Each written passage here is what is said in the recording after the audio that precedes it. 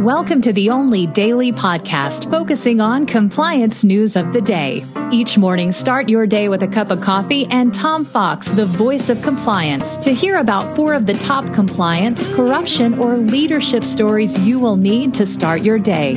The Daily Compliance News is a production of the Compliance Podcast Network.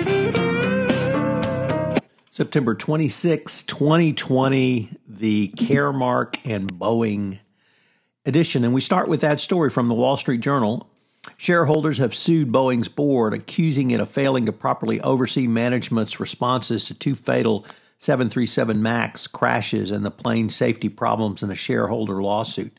The suit filed in Delaware claims former CEO Dennis Muhlenberg misled what the plaintiffs portray as a largely passive board, directors who were allegedly preoccupied with negative news stories, failing to press management over specific MAX engineering problems, and skipped meetings focused on safety, according to the 142-page lawsuit.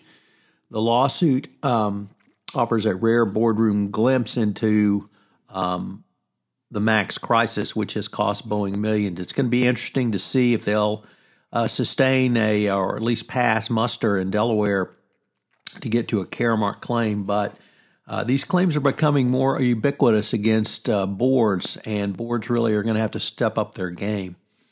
Which leads us to our second story, another shareholder lawsuit against a board, this time over Alphabet, by Alphabet shareholders, Google's parent company, which has had a series of settled a series of shareholder suits. But this settlement said that the company would no longer force employees to settle disputes in private arbitration, and that they would not prevent employees from bringing the information forward. The company was hit with a wave of shareholder lawsuits after the New York Times reported that the board of directors had approved a $90 million exit package for a star executive even after an investigation had deemed a sexual harassment claim against him credible.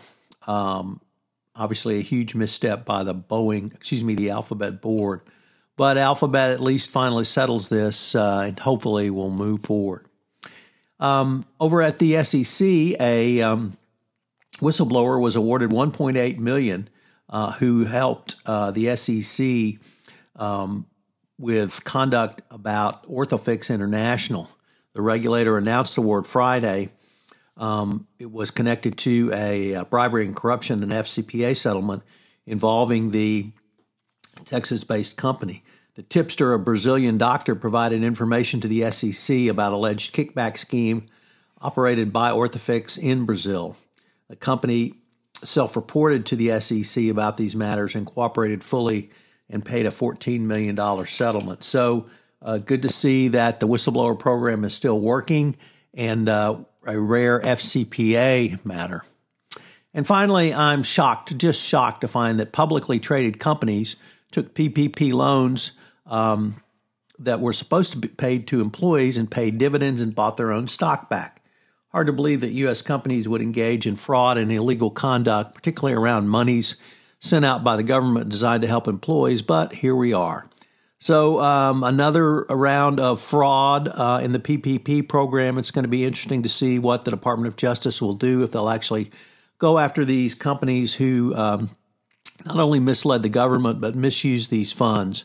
And it's going to be interesting to see if there's a new administration, how aggressive they are. Of course, under the Trump administration, who knows what fraud will bring.